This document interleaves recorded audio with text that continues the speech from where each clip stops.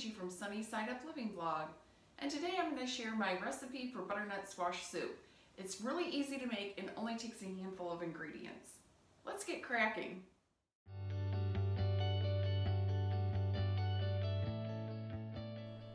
Peeling a butternut squash is no fun, so to make it a little easier, poke some holes all over it and then slice off the ends. Place it in the microwave on a sheet of parchment paper and cook for 3.5 to 5 minutes.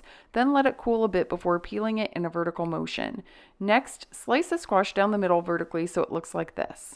The good thing about butternut squash is that they don't have a ton of seeds. You can easily scoop these out and toss them or save them for roasting just like pumpkin seeds.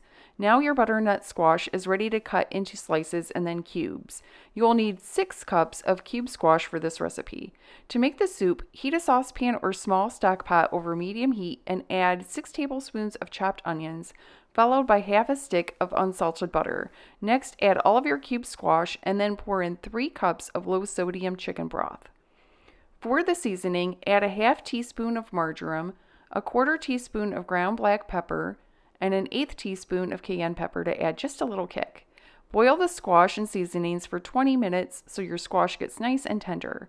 Finally, add a block of low-fat cream cheese. Because this soup is hot, the cream cheese melts in easily with some stirring for a chunky texture, or you can use a food processor, stand, or immersion blender to get yours nice and creamy, which I did here. Your butternut squash soup is ready to serve up and enjoy. That's it for today. For more simple recipes like this one, hit subscribe.